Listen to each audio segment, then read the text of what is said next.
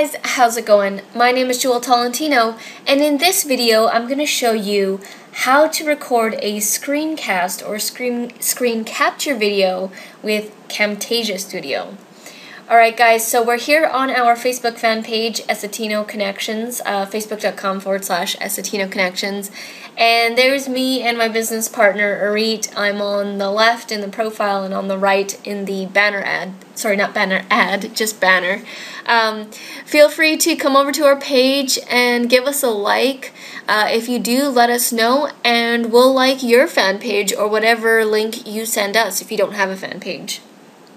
Alright, so let's get into the tip. How to record a screencast with Camtasia. So you want to open Camtasia, and it's super simple. You want to click the record screen button right here. And then this little thing at the bottom will pop up, and this button will say record. So when you click that, you're going to start recording. As you can see, we're recording right now.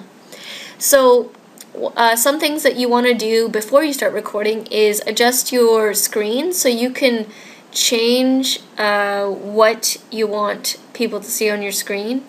So you can move this around. I don't know if you guys can see me moving it.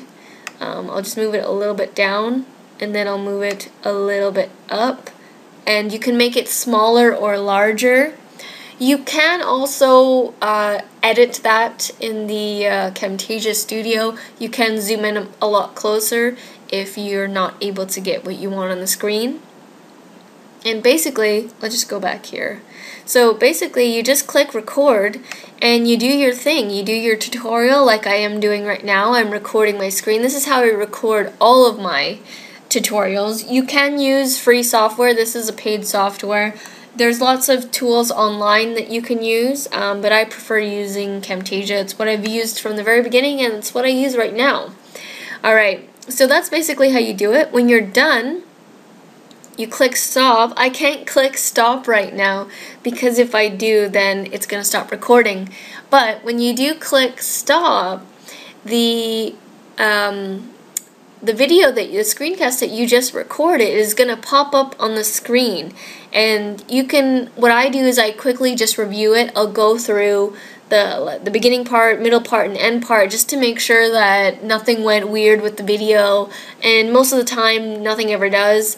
And then you want to save the file, and then I take that file and then I import it as media in here, and then I edit it later on. So that's what I do. Basically, you can just keep that and not edit it and use it for whatever you want, but that's what I use Camtasia, the screencast function. I use it to record all of our tutorials and just all of our videos that we do that require screencast. Alright, so that is the tip. Thank you guys so much for watching.